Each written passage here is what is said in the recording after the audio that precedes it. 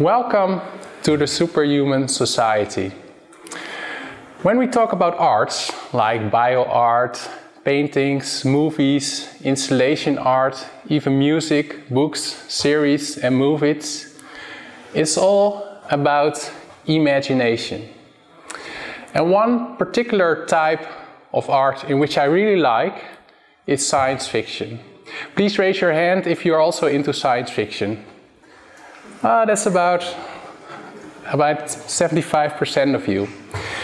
And when we look at science fiction, especially science fiction movies, they envision a future, maybe very optimistic or maybe utopian, where we're going into space or also using all kinds of technologies we use right now, like virtual reality, and maybe think about what will the future look tomorrow or a couple of years ahead or even way longer ahead, like a couple of centuries.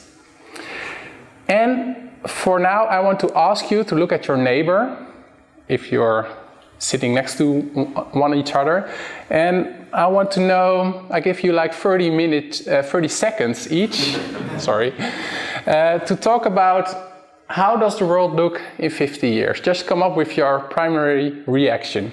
Ready? Go.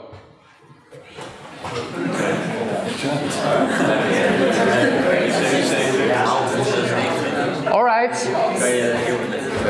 Let's get back to the presentation again. I saw you're still discussing.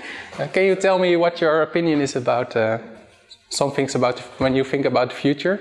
I think it will be very crowded. Very crowded? I think we'll be having a colony on Mars filled with billionaires, which is, I think, interesting because what's going to happen with their money? It's going to be left behind, I think. Yeah. Yeah, the whole climate problem, I don't see that being solved in the next century. Okay, thank you very much. Interesting. I also want to go to another side of the stage. Can I ask you what? No, I should. I think there will be a big problem if you look to the series on Netflix from Black Mirror. I don't know if you know them. Yeah. They have a lot of suspects where you see what's going to happen with our world, and China is now proving a new system on face recognition. Face recognition, yeah. And I think that's really dark side. Okay. Thank you. Interesting visions. And one thing that mostly comes up when we're talking about the future, and not only here but in a lot of places, it's a so-called Jetson Fallacy. Jetson Fallacy, it's a term coined by Professor Michael Bass of the Vanderbilt University in Nashville. And do you know the series, The Jetsons? I see a lot of some hands and some nodding. And he said, well, in the 1960s you had the cartoon called The Flintstones. And the Flintstones was about a family which lived in the Stone Age with dinosaurs, etc. And that series was so successful that the producers decided to also come up with a series which was envisioned in the future. So the Jetsons is a family which lived 100 years in the future. So they have robots, they have flying cars, it's amazing. And one thing Michael Bass said, that it's very unlikely that the world around us will change with self-driving cars, with facial recognition. And we as humankind, we're still the same. So when you look at the Jetsons, it's just like a family from the United States from the 1960s. Also the internal dynamics in the family, but then they live 100 years later and nothing has changed on themselves. And that's what he called the Jetson Fallacy. So in the future, if we have technological advancements, we're not going to change the world around us, but we're also going to change ourselves. And that's what I like to call humans 2.0.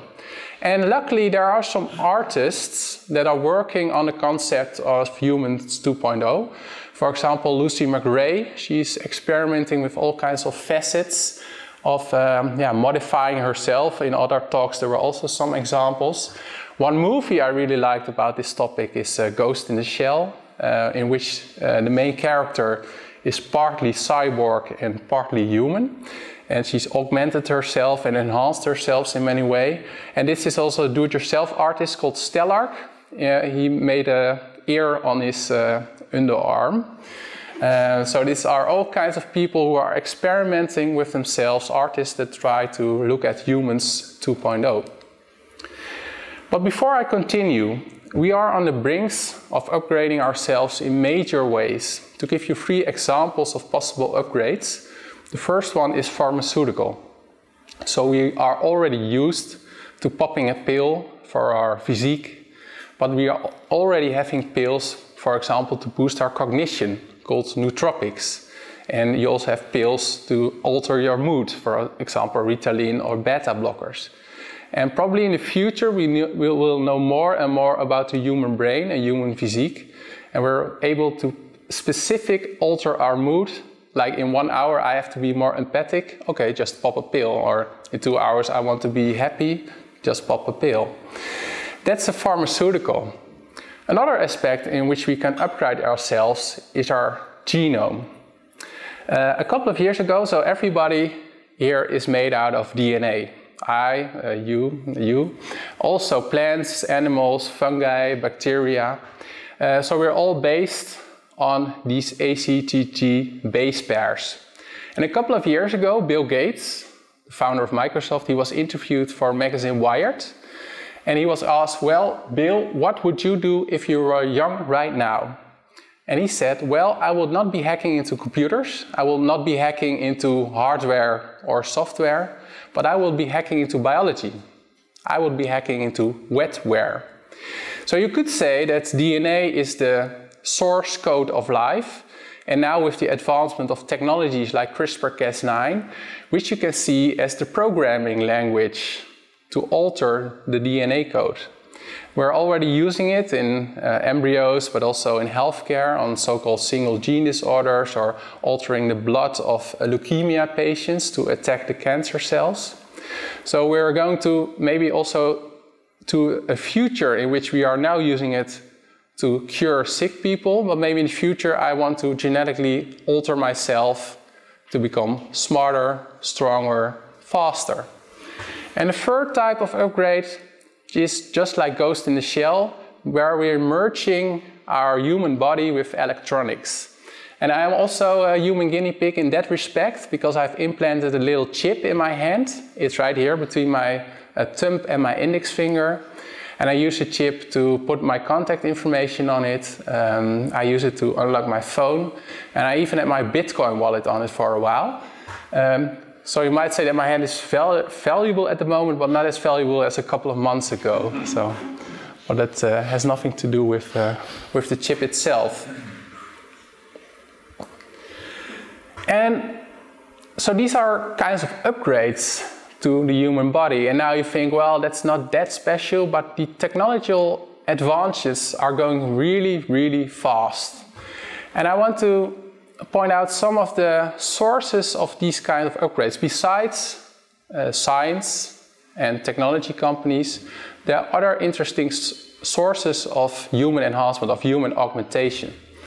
First one is sports. This is Oscar Pistorius, the Blade Runner. He's now in jail, actually, but he was one of the, he won a lot of series in the Paralympics in some running distance. And at one moment he also applied to compete in the normal Olympics. And then the athletes in the normal Olympics, they protested because they said, well, Oscar, you are upgraded yourself in a unfair way, and we do not allow you to compete in our field. So that's interesting that these prostheses can work as to run faster, maybe to run further, to jump higher. So sports is a source of upgrades. Another source, which I want to elicit with a little story. When I was a little kid, and I think most of the men would also apply to this, I liked to play soldier in the woods. But I had one problem because I was not that good. I was a little fat and a little slow. But I had one main advantage, that was my fantasy. So I dreamt, I had a fantasy, and I told my little friends that I had a bionic eye, so I could see them from far, far away. And I also had silent feet, just like a ninja. But what's interesting is this might not be a child fantasy anymore, because American Army, and especially DARPA, which is a subset looking at innovation for warfare, is actually claimed or rumored that they're also working on different version of the so-called super soldier. So the army, besides sports, is also a source of human enhancement. And the third type is do-it-yourself. This guy is Joosten Fallacy. He's the CEO of the biohacking startup, the Odin. And Joosten, he's just like me. He's genetically not very prone to be very muscular. And believe me, I also tried, but I'm still more of a runner type. And that's based on my genes, so nothing to blame me, it's just my genes. But he decided that he would not stop there. So in a Facebook Live video, he did put a needle in his legs with genetically modified cells, and his aim was to kick out the myostatin in some of his muscle cells, and that's also not working in these Belgian cows. You probably know the name with the very Belgian blue cows. But actually for him it did not work at the moment, so he's not that muscular yet. But it's kind of a phenomenon where people taking more and more control in their own hands and trying things on their own. Do-it-yourself technology. Especially when these techniques are becoming more and more available.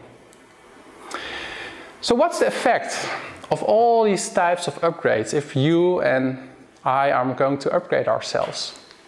Well, as a starter or as a sort of disclaimer, we don't know. Deep brain stimulation is a method, a treatment used for people with Parkinson's. So they put an electrode in a person's head, and it's very interesting when you go on YouTube and look for videos, because a lot of times this treatment is very successful, where people get rid of their Parkinson's symptoms, for example tremors or their fine movement.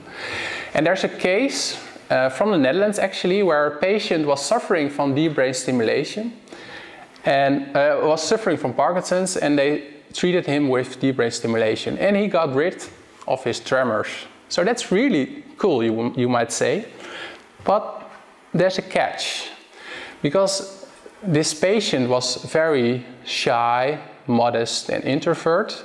And at the moment the DBS started, he became extrovert.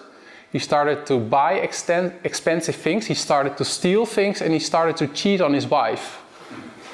And at the moment the DBS stopped, he was his old self again, but he also did not remember his character change. So with all these technologies, we are not sure how things are going to play out in the long run. But to give you some ideas. What about the effect on society? One thing that could happen is that these technologies will only be available for the rich. So you have a vertical segregation between the modified, the superhumans, the Homo Deus, and the non-modified, the natural people, the Homo sapiens. As an effect, you might also suspect that if the rich people are going to upgrade themselves to become smarter, to live longer, etc., that the rest of us, we would not agree with that and will lead to unrest and maybe to riots. So a possible effect could be that there will be a welfare state in which the government provides all of us certain type of upgrades. Another effect could be that you don't only have vertical segregation, but you also have horizontal segregation. For example, just like the Amish right now in the United States, they made their own decision not to apply certain technologies. So maybe in the future you have a colony of non-modified people.